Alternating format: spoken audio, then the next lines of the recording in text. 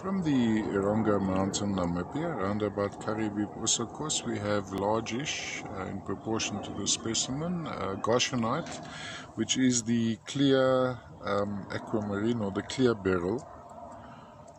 Beryl being a whole family of minerals, you get the heliodor, the goshenite, the aquamarine. I think emerald is also a member of that family. This, of course, would be the clear beryl, which has got some perhaps inclusion of goethite cum hematite, causing the yellowish color. Sitting on this tourmaline.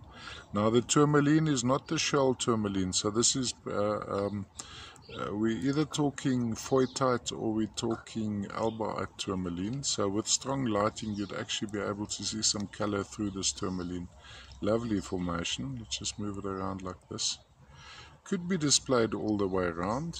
I quite like this, or having that dominant crystal jutting out there, give you a better indication of color. That's a pretty accurate indication of the color of the actual goshenite in this case.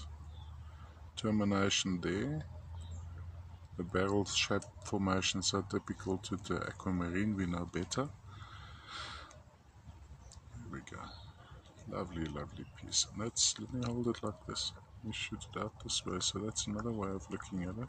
My thumb is in the way here. It is a large thumbnail, or it is a thumbnail. And that's all from the Eronga Mountain, Namibia.